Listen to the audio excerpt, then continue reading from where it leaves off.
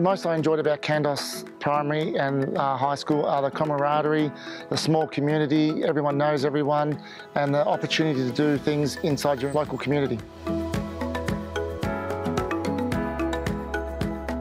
went to Wollongong to learn a trade as a plasterer, and then 2.5 years later I came back to Kandos Rollstone, to my local area, to continue my working career.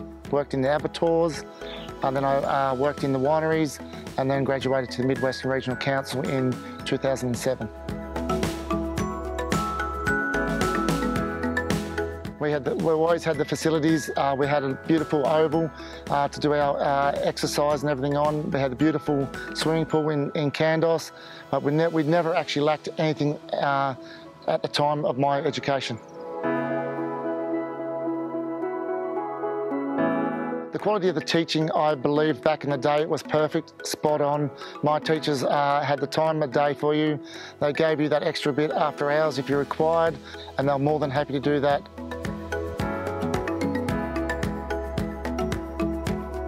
I would highly recommend Kandos High School to any parent that was sending their children there.